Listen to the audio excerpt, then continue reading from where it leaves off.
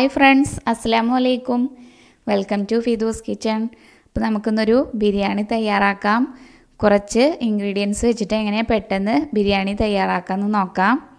അതിനായിട്ട് നമുക്ക് ഒരു 1.5 കിലോയോളം ചിക്കൻ എടുത്തിട്ടുണ്ട്. അതൊന്ന് ഫ്രൈ ചെയ്തെടുക്കാം. അതിനായിട്ട് 2 ടീസ്പൂൺ മുളക് പൊടി, 1.5 ടീസ്പൂണോളം മഞ്ഞൾപ്പൊടി എടുത്തിട്ടുണ്ട്. ആവശ്യത്തിന് ഉപ്പ്, 1 ടീസ്പൂണ് വിനിഗർ ആഡ് ചെയ്ത് കൊടുക്കാം. ഇതിലേക്ക് ഒരു മുട്ട ചേർത്ത് കൊടുക്കാം. ഇതെല്ലാം കൂടെ നമുക്കൊന്ന് ടീസ്പൂൺ വെച്ച് മിക്സ് ചെയ്തെടുക്കാം. ഇതിലേക്കൊരു പിഞ്ച് കളറ് ഞാൻ ചേർക്കുന്നുണ്ട് കേട്ടോ. റെഡ് ഫുഡ് കളറ് കുറച്ച് ചേർത്തിട്ടുണ്ട്. ഇതിലേക്ക് ഒരു 3 ടീസ്പൂണോളം കോൺഫ്ലവർ കൂടി ചേർത്തിട്ടുണ്ട്. എല്ലാം കൂടി നമുക്കൊന്ന് നന്നായിട്ട് മിക്സ് ചെയ്തെടുക്കാം. ഒരു 2 ടീസ്പൂണ് വെള്ളം ചേർത്ത് കൊടുത്തിട്ടുണ്ട്. നമുക്കതൊരു കുഴമ്പ് രൂപത്തിലാക്കിയെടുക്കാം.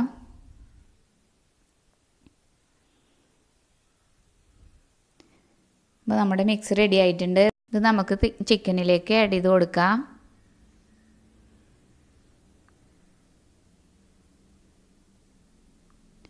ഇനി നന്നായിട്ട് ചിക്കനിലേക്ക് പുരട്ടി കൊടുക്കാം. അപ്പോൾ നമ്മൾ നന്നായിട്ട് പുരട്ടി വെച്ചിട്ടുണ്ട്. ഇത് നമുക്ക് മാറ്റി വെക്കാം. നമുക്ക് ബിരിയാണിയിലേക്കുള്ള നെയ്ച്ചോറ് റെഡിയാക്കി എടുക്കാം. അതിനായിട്ട് ഞാനിവിടെ ഒരു 3 ഗ്ലാസ് ജീരകശാല അരിയാണ് എടുത്തിരിക്കുന്നത്. ഒരു അരമണിക്കൂർ വെള്ളത്തിൽ കുതിർത്തി വാർത്ത് വെച്ചിട്ടുണ്ട്. ഇനി നമുക്ക് ഒരു പാൻ വെച്ച് ചൂടാക്കി 2 ടീസ്പൂണ് മിൽമട നെയ്യ് ഒഴിച്ചു കൊടുത്തിട്ടുണ്ട്. അതിലേക്ക് ഏലക്ക, പട്ട, ഗ്രാമ്പൂ, വലിയ ജീരകം, കുരുമുളക് ഒക്കെ 4 എണ്ണം വീതം ചേർത്ത് കൊടുത്തിട്ടുണ്ട്. അതൊന്ന് മൂത്ത് വരുമ്പോൾ നമുക്ക് കുറച്ച് ഇഞ്ചി, വെളുത്തുള്ളി, പച്ചമുളക് പേസ്റ്റ് 1 ടീസ്പൂണ് ചേർത്ത് കൊടുത്തിട്ട് ഒന്ന് ജസ്റ്റ് റോസ്റ്റ് ചെയ്തെടുക്കാം.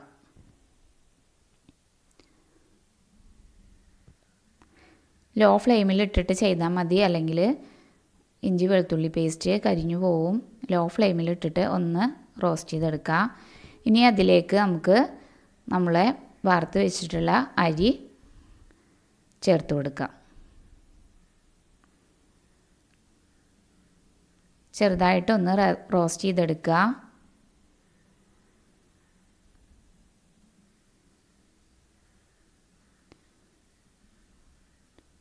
നമ്മുടെ അരിയെല്ലാം അങ്ങനെ വിടർന്ന് വന്നിട്ടുണ്ട്. വെള്ളമെല്ലാം വറ്റിയിട്ടുണ്ട്. ഇതിലേക്ക് നമുക്ക് 6 ഗ്ലാസ് വെള്ളം ഒഴിച്ചു കൊടുക്കാം. 3 ഗ്ലാസ് അരിയാണ് എടുത്തിരിക്കുന്നത്. ഞാൻ ഈ ഗ്ലാസ്സിലാണ് അളന്നെടുത്തിരിക്കുന്നത്. അതിൽ 6 ഗ്ലാസ് വെള്ളം ഒഴിച്ചു കൊടുത്തിട്ടുണ്ട്. ഇത് നന്നായി ഇളക്കി യോജിപ്പിച്ച് നമുക്ക് മൂടി വെക്കാം.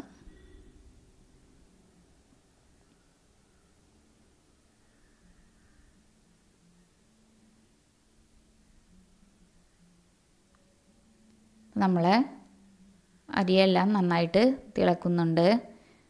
ഇനി നമുക്കിതിലേക്ക് ഉപ്പ് ചേർത്ത് കൊടുക്കാം.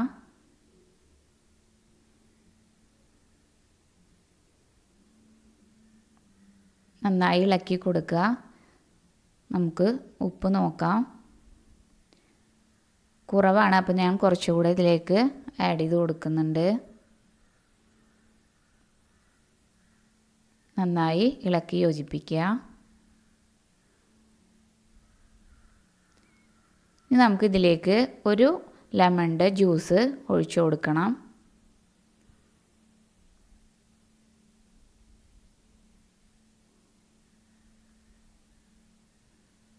നമുക്ക് അടച്ചു വയ്ക്കാം. അപ്പോൾ നമ്മുടെ നെയ്ച്ചോറിൻ്റെ വെള്ളമെല്ലാം വറ്റിയിട്ടുണ്ട്. ഈ ഒരു പരുവത്തിൽ കിട്ടിയാൽ മതി. ഇന്ന് നമുക്ക് ഫ്ലെയിം ഓഫ് ചെയ്തിട്ട് അടച്ച് മാറ്റി വെക്കാം. ചിക്കനിലേക്കുള്ള മസാല തയ്യാറാക്കാം. അതിനായിട്ട് ഞാനിവിടെ 4 വലിയ ഉള്ളി എടുത്തിട്ടുണ്ട്. 5 തക്കാളി എടുത്തിട്ടുണ്ട്, 3 പച്ചമുളക്, ഒരു 2 ടീസ്പൂണ് ഇഞ്ചി വെളുത്തുള്ളി പേസ്റ്റ്, മുളക് പൊടി, മഞ്ഞൾപ്പൊടി, ചിക്കൻ മസാല എടുത്തിട്ടുണ്ട്, ആവശ്യത്തിന് ഉപ്പ്, കുരുമുളക് പൊടി, ഗരം മസാല, മല്ലിയില, പുതിന ഇല, ഒരു തണ്ട് വേപ്പില. ഇനി നമുക്ക് ഒരു ഉരുളി വെച്ചിട്ടുണ്ട് ഞാൻ സ്റ്റവിൽ. അത് ചൂടായി വരുമ്പോൾ നമുക്ക് ഇതിലേക്ക് സൺഫ്ലവർ ഓയിൽ ഒഴിച്ചു കൊടുക്കാം. ഞാനിവിടെ ഓയിലാണ് ഉപയോഗിച്ചിരിക്കുന്നത്. നമുക്ക് ചിക്കൻ മുഴുവനായിട്ട് ഇതിലേക്ക് ഇട്ട് കൊടുക്കാം.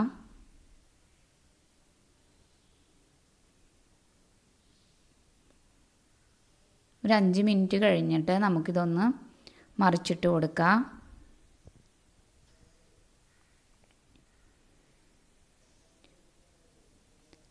ഒരുപാട് അങ്ങ് ഫ്രൈ ചെയ്തെടുക്കരുത്. നമുക്ക് മസാലയിൽ ഇട്ടിട്ട് നന്നായിട്ടൊന്ന് ഫ്രൈ ചെയ്യാനുള്ളതാണ്. അപ്പോൾ ഈ ഒരു പരുവത്തിൽ നമുക്ക് ചിക്കനെല്ലാം ഇതിൽ നിന്നും കോരിയെടുക്കാം.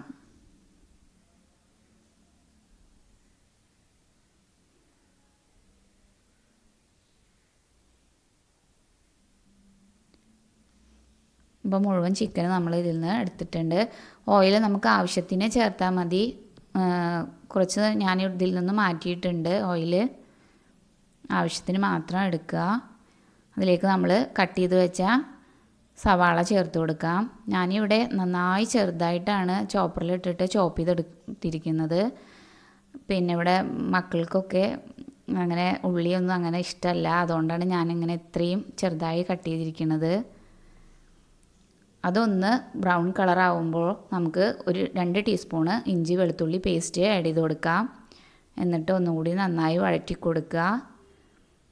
അതിന് ശേഷം തക്കാളി ആഡ് ചെയ്ത് കൊടുക്കുക. എന്നിട്ട് എല്ലാം കൂടെ നന്നായിട്ട് മിക്സ് ചെയ്യുക. നമുക്കിതിലേക്ക് കുറച്ച് വേപ്പില കൂടെ ആഡ് ചെയ്ത് കൊടുക്കുക.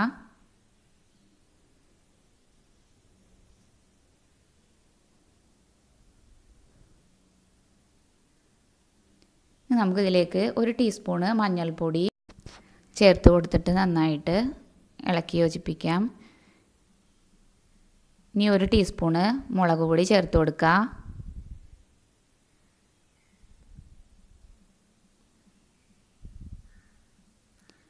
ഇനി 2 ടീസ്പൂണ് നിറയെ ചിക്കൻ മസാല ചേർത്ത് കൊടുക്കാം. എന്നിട്ട് നന്നായിട്ട് ഇളക്കി യോജിപ്പിച്ച് കൊടുക്കുക.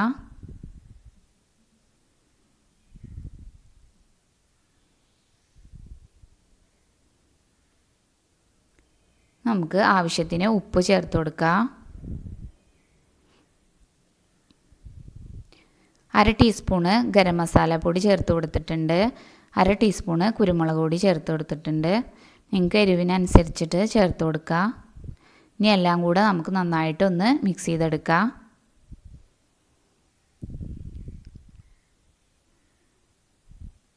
നമുക്ക് ഇതിലേക്ക് ചിക്കൻ ആഡ് ചെയ്ത് കൊടുക്കാം. എല്ലാം കൂടെ നന്നായിട്ട് ഇളക്കി യോജിപ്പിക്കാം.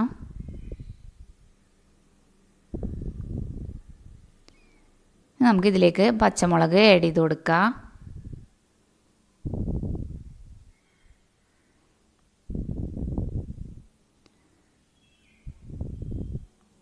ഇനി ഒരു 5 മിനിറ്റ് നമുക്ക് മീഡിയം ഫ്ലെയിമിൽ ഇട്ടിട്ട് ഒന്ന് നന്നായിട്ട് റോസ്റ്റ് ചെയ്തെടുക്കാം. നമുക്കിതിലേക്ക് മല്ലിയില, പുതിന ഇല കട്ട് ചെയ്ത് വെച്ചത് ആഡ് ചെയ്ത് കൊടുക്കാം.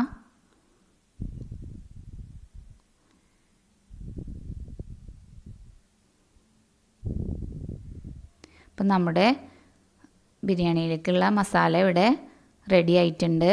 ഇനി നമുക്ക് നമ്മൾ മാറ്റി വെച്ച നെയ്ച്ചോറ് തുറന്ന് നോക്കാം. അപ്പം നമ്മുടെ ചോറെല്ലാം നല്ല ഇതായിട്ട് വെന്ത് കിട്ടിയിട്ടുണ്ട്.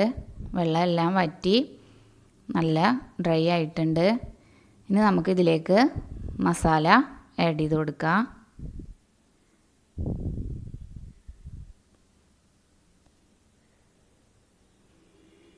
മുഴുവനായിട്ടും ചോറിൻ്റെ മേലെ ഇട്ട് കൊടുക്കാം. 1 ടീസ്പൂണ് നെയ്യ് നമുക്ക് ഇതിൻ്റെ മുകളിൽ ഒഴിച്ചു കൊടുക്കാം. ഒരു പിഞ്ച് ഗരം മസാല തൂവി കൊടുക്കാം, ഒരു പിഞ്ച് കുരുമുളക് പൊടിയും തൂവി കൊടുക്കാം, കുറച്ച് മല്ലിയിലയും പുതിനയിലയും ഇട്ട് കൊടുത്തിട്ട് നമുക്കിതൊന്ന് നന്നായിട്ട് അടച്ച് വയ്ക്കാം. ഒരു ലോ ഫ്ലെയിമിൽ ഇട്ടിട്ട് ഒരു 10 മിനിറ്റ് നമുക്ക് അടച്ച് വയ്ക്കാം. നന്നായിട്ട് 10 മിനിറ്റിന് ശേഷം നമുക്ക് ഇത് ഓപ്പൺ ചെയ്ത് നോക്കാം. അപ്പോൾ നമ്മുടെ ബിരിയാണി എല്ലാം റെഡി ആയിട്ടുണ്ട്. ഇനി നമുക്കിതൊരു സെർവിങ് ബൗളിലേക്ക് മാറ്റാം. അപ്പോൾ ചോറൊക്കെ നന്നായിട്ട് വിടർന്ന് കിട്ടിയിട്ടുണ്ട്. റൈസ് നമ്മളിങ്ങനെ വറ്റിച്ചെടുത്ത കാരണം നല്ല സ്മെല്ല് വരുന്നുണ്ട് കേട്ടോ. നല്ല ടേസ്റ്റുള്ള നല്ലൊരു സ്മെല്ല് വരുന്നുണ്ട്. റൈസിൻ്റെയൊക്കെ നല്ലൊരു മണം വരുന്നുണ്ട്. അപ്പോൾ നമ്മുടെ ബിരിയാണി ഇവിടെ റെഡി ആയിട്ടുണ്ട്. ചെറുതായിട്ടൊന്ന് ഗാർണിഷ് ചെയ്തെടുത്തിട്ടുണ്ട്. അപ്പോൾ തീർച്ചയായിട്ടും എല്ലാവരും ട്രൈ ചെയ്ത് നോക്കുക. നല്ല ടേസ്റ്റിയാണ്. ഒരുപാട് ഇൻഗ്രീഡിയൻസ് ഒന്നുമില്ല. തീർച്ചയായിട്ടും ട്രൈ ചെയ്യുക. ഇഷ്ടമായാൽ ലൈക്ക് ചെയ്യുക, ഷെയർ ചെയ്യുക, സബ്സ്ക്രൈബ് ചെയ്യാത്തവരുണ്ടെങ്കിൽ സബ്സ്ക്രൈബ് ചെയ്യുക. ഇൻഷാ അല്ലാഹ് അടുത്ത വീഡിയോയിൽ കാണാം.